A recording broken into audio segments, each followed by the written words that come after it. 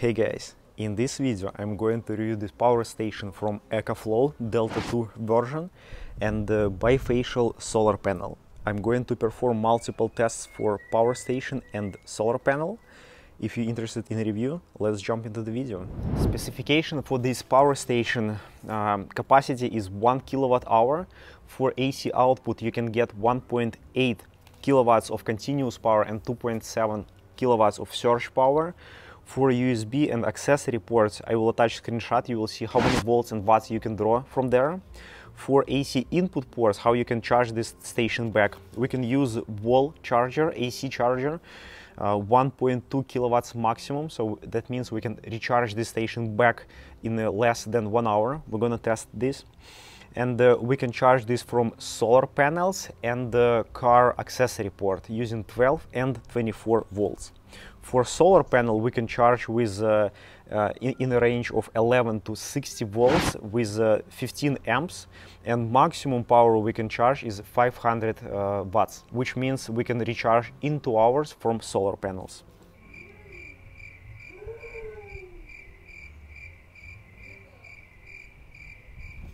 This is bifacial solar panel, 220 watts one side and 155 watts other side.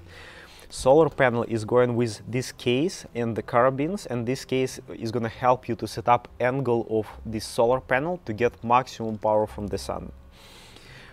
In the solar panel on one side we have these MC4 connectors for positive and negative, and additionally with the solar panel we get in this extension cable. On one side we have MC4 connectors, and on the other side we have XT60 connector, which is going into this power station.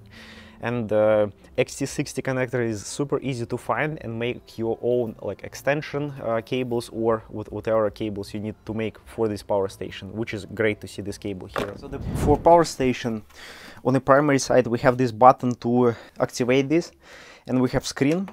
On the screen we can see information such as how many hours left station to run with the current load, then percentage, and the input and output in watts. Additionally, here we have all USB ports with a separate button to activate this or deactivate this. On the left side of this station we have additional port to connect additional battery if needed, so we can extend capacity for this power station. And on the back, under this cover, we have input ports. This is XT60 connector. Right here to this port going solar panels or any other power supply, such as a car cigarette lighter or something else, and the AC input. Additionally, we have a resettable fuse right here. Then we have 6 outlets, which is also can be activated or deactivated by separate button. And then we have accessory port, 12 volts port. This is 8 amps maximum, and then we have 2 ports, 5521 with 3 amps maximum. In the package with this station we have AC outlet cord, 5521 cord, and this plug, which is one accessory port, and the other side is XT60 connector. So we can use this cable to get power from station using right here, or we can charge the station. For example, I'm going to insert this into my car, and now I can connect this to power station, and when it's charging it shows how many watts we draw from a cigarette lighter. Right now we draw 80 watts. I guess if I'm gonna start my truck, it's gonna draw a little bit more. Then it shows that it's gonna take 2 hours to charge and current charge. So now at the same time when we're charging our battery, we can connect some loads. For example, right here is a battery, Milwaukee battery charger. I can connect this to power station and start charging our battery. And right here we're gonna see that we are charging our station with 82 watts and we draw from a station 74 watts. So we can charge and discharge station at the same time, or we can connect more powerful loads such as a heat gun, and we can run powerful equipment in our truck without running generator. And now let's do quick test exceeding 1.8 kilowatts of power. Let's see how this station is going to behave. And before doing that, I want you to show one function that this power station has. It calls X boost, and basically by default it's turned on. We can switch this on or off in application, but what it does, if we exceeding 1.8 kilowatts, power station will reduce its voltage and will still power devices that connect to this power station. If we disable this function, what's going to happen if we exceed 1.8 kilowatts? It's going to overload this station and it will disconnect AC power. So right now this function is disabled, and let me turn heater. So we draw 1.1 kilowatt from this station. Now I'm turning second heater and we draw 1.9 kilowatts. Voltage is still 120 volts. And now I'm going to turn this heater on a second mode, and we draw about 2.5 thousand for a second from this power station. We've got this overload sign and station is disconnected. So now I'm going to open application and enable X boost feature, and I'm going to show you how this works. Alright, so this feature is enabled. We draw 1100 watts. I'm going to turn one heater on the first stage, and you can see that we draw almost 1.8 kilowatts, and voltage is reduced from 120 volts to 114. When I turn heater on the second stage, we still draw 1800 watts and voltage decreased to 99 volts. So instead of disconnecting AC loads, what station does, it's with this feature, is decreasing voltage but still powering our loads. So this is a great feature to keep your equipment running when even if it's overloading your station. Now let's try to run heavy equipment from this power station. So right here is a 12-inch blade, and as you know, these motors require a lot of energy to start. So I'm going to connect this SOAR to power station. Right now we are at 67%, and let's try to start this SOAR.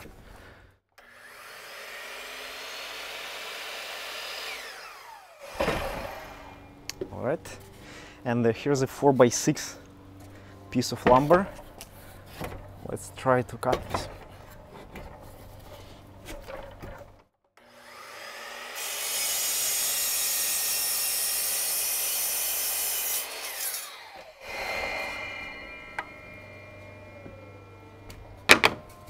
Alright, now let's try to set up solar panel. We'll see how quickly we can get it done.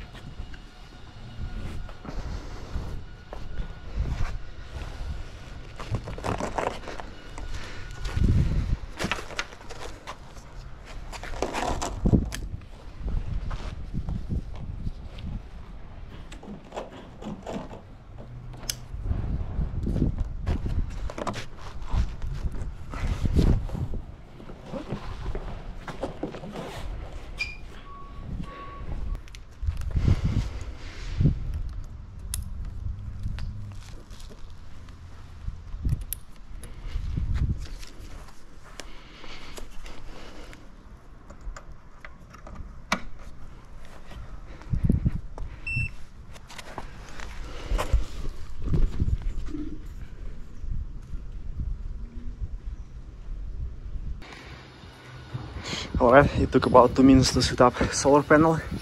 Today is middle of September, 2 p.m. and right now we're getting 1.96 watts. So what is interesting, if I cover 1/4 of the panel we're gonna get 152 watts. So we're still getting a lot of output. If I'm going to do like that, so we are getting 133 watts, which is great. So that means part of the panel can be shaded, and you still can get decent amount of power. So let me try to close.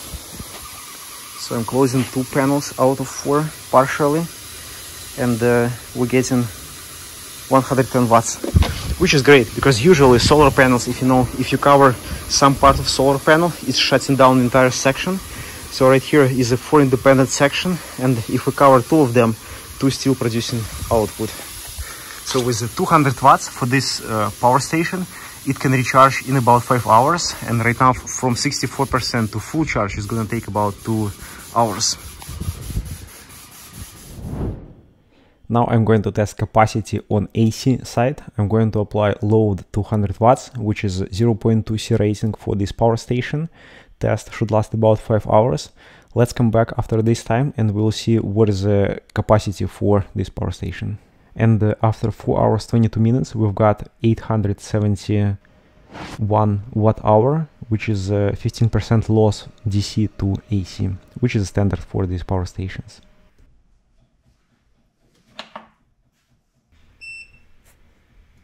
And now let's test how much time it takes to fully charge this station from 0% to 100%. And the charging just finished, so it took 1 hour and 29 minutes to fully charge this power station. And the next test I want to perform is to measure how many watt hours we can get from accessory 12 volts port.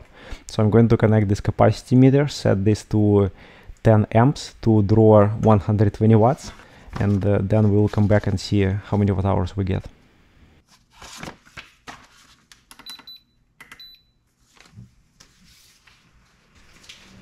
Here's the results next morning. Power station at 0%, and we've got almost 74 amp hours. So efficiency is about 75%. And now I want to disassemble this station and see what is inside. To do that, we need to remove this top plastic piece, and then right there we have 6 bolts. After unscrewing them, we can remove top cover, and we see all internal components.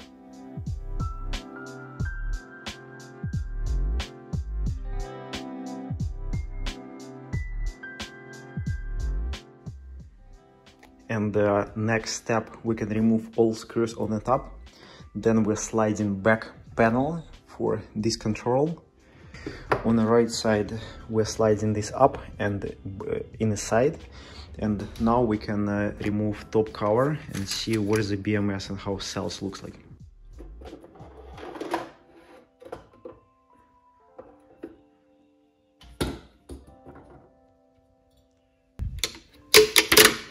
Right here we can see battery management system,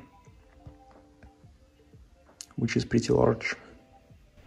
Usually this size of power stations, they have 4 cells to make 12 volts battery. And for example, if you want to pull 1800 watts from power station, that means we need to pull about 150 amps through BMS and from cells, which is a lot. In this power station, they're using cylindrical cells, 16 cells. That means we're reducing internal amperage by 4 times. And these cells allowing better cooling when we're charging or discharging using high amps. So now let's review application for this power station. We can connect to this power station via Bluetooth, and then we can connect this power station to the internet. So right now it's connected to my local Wi-Fi network. You can see right here is a Wi-Fi icon. And when I press on this power station, we can see right here is information about available time, how much time we can run this power station, and then input and output. If we swipe on the right here we have all information about output for AC, 12 volts DC and USB.